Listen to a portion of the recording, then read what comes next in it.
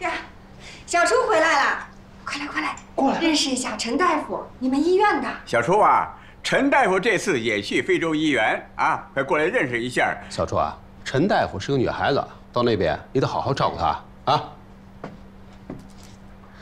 艾大夫您好，我是呼吸科的陈玲。你好。 你看看陈大夫啊，这做医生的身材保持得跟模特似的。没有，我平常呢是比较喜欢健身，饮食也比较控制。哎呦，怪不得呢。哎呀，小初你愣着干嘛呀？赶紧进来呀，干嘛呢？小陈大夫啊，要说起来呀，你父亲还做过我学生呢啊。是的，我听他讲过。您以前特别疼爱他。哎。 小初，这位是，介绍一下，我女朋友曾丽。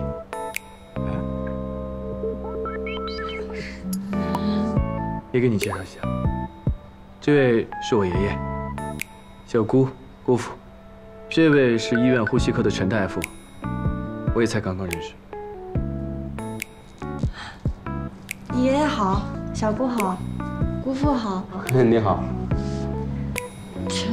陈大夫好，哎，你好。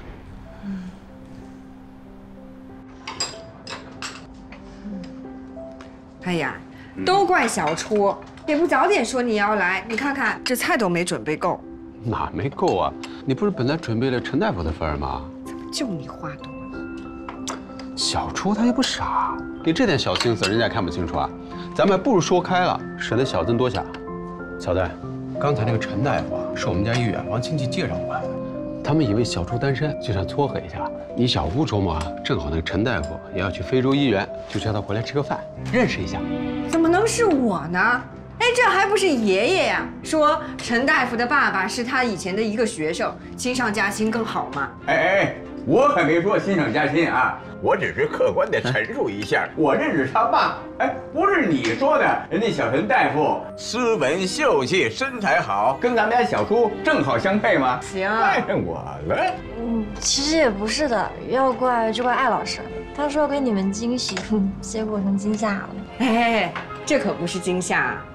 我们以前都说了，小初不管带回来谁，只要是个女的，不管什么样，我们都知足了。哎呀，我们这不没想到带回来这么漂亮一个女朋友嘛！哎，小曾，咱俩在东山还见过，你记得吗？记得。我记得当初我还以为你是艾老师的姐姐呢。会说话。哎呀，真的很多人都这么说。吃饭快点吃，我们家里面人呢，除了我以外，他们饭量都挺好的。你瞎说什么呢？我本来吃的少。是吗？ 习惯不错，继续保持。来，笑笑，你看什么呢？你也觉得姐姐漂亮是不是？哎，我认识她，她就是大哥哥手机里面的星星姐姐。星星姐姐？就是点开微信以后，旁边标出一个小星星，我看见哥哥把它置顶了，你们都没有，只有他一个。哦，原来是这样呀！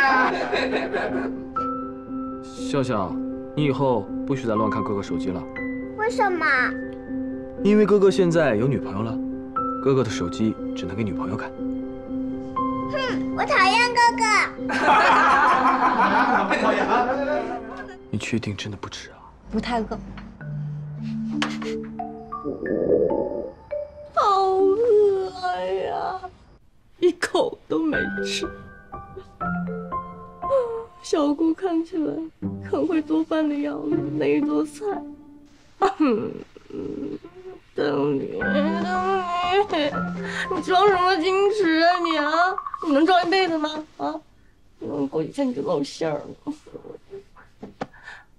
等一下，一辈子，曾丽，你可太矜持了，才刚在一起你就想一辈子了？那不是，这不是重点，我好饿呀。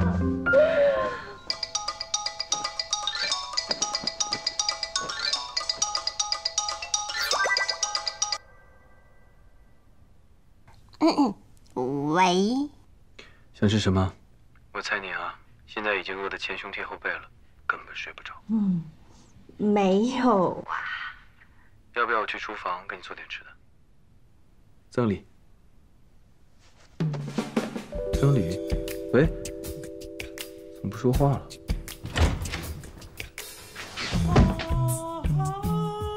你怎么进来了？艾老师，既然已经过了11点，我们要不要做一件从来没有做过的事儿？那个，今天太晚了，明天再说吧。不行，这件事儿只有晚上才能做。